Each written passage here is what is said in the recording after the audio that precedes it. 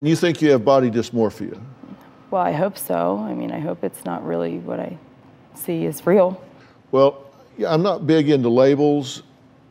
I think they can really kind of restrict us. I agree. But if we were using labels, that would not be one that I would place on you. That describes someone that there's a preoccupation with perceived defects or flaws in physical appearance. There are repetitive behaviors, mirror checking, excessive grooming, skin picking, reassurance seeking, repetitive mental acts, comparing appearance with others. But the primary thing that sets this apart from you is with body dysmorphia, there's almost always a focus on one particular thing.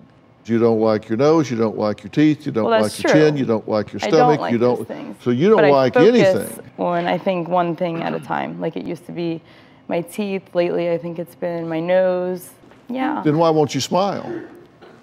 Because I don't like that either, but that's not my focus right this Okay, then why did you go through 9 dresses? Because it made my nose look bad. No, I'm just kidding. A lot of what you're doing ritualistically would very likely be considered obsessive compulsive. Obsessive in thought and compulsive in behavior. And your day's very regimented. Yeah. And if you disrupt that, and you just had to just get up and throw something on and leave, instead of going through the rituals that you go through, your anxiety level would go way up. I asked you a question early on. I said, when you go out and you fear judgment, I said, what do you say to yourself? And you said, I don't know.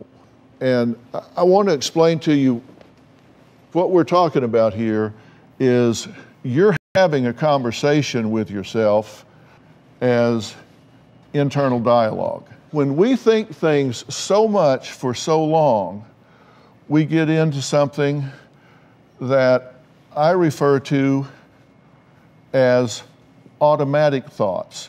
We talk at 125 words a minute, but we think at 12 to 1,400 words a minute. So what you have to do is you have to sit down and unpack my automatic thoughts. I'm going to write them down and I'm going to figure out what is it I'm saying to myself.